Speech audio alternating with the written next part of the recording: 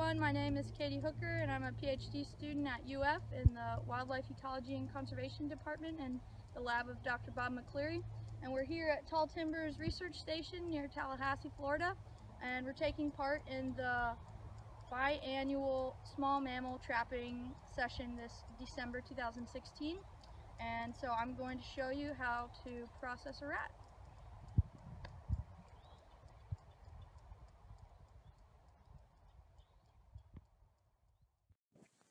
Tall Timbers Research Station is in its 17th year of small mammal trapping. Made up of longleaf pine forest, Tall Timbers uses prescribed fire to maintain the ecosystem to historical levels of vegetation. There are 8 plots at Tall Timbers, 4 on the north section and 4 on the south section. In December 2016, we trapped the south section. Each plot has 100 traps. Here, I've caught a cotton rat in a trap. The first thing I do is shake the animal from the trap into a cloth bag. I collect as much data as possible in the bag to reduce stress on the animal.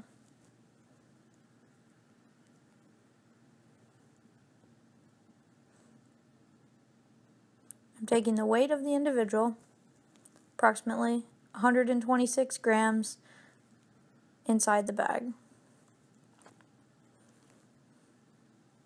The next most difficult part is scruffing the cotton rat. I've sped up the video because it took me about 1.5 minutes to get a proper scruff on this individual. It's very important that we don't lose the animal in this process without a unique identifying tag on them, because we want to ensure that any animal that's been trapped has been marked by us. So now that I've got a proper scruff, I expose the body. I can identify the species, the gender of the individual, and his reproductive status.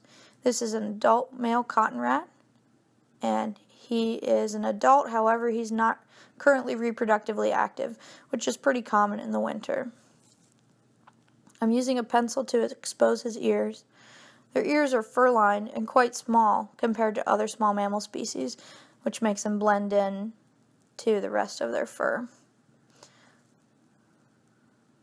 I use a pair of pliers and a metal ear tag with a unique tag number on it to identify this individual. The goal of the study is for us to trap again in the spring and summer and hopefully catch this individual again. And if we get enough individuals that have been marked over a number of months, we can get a good estimate of the population here at Tall Timbers.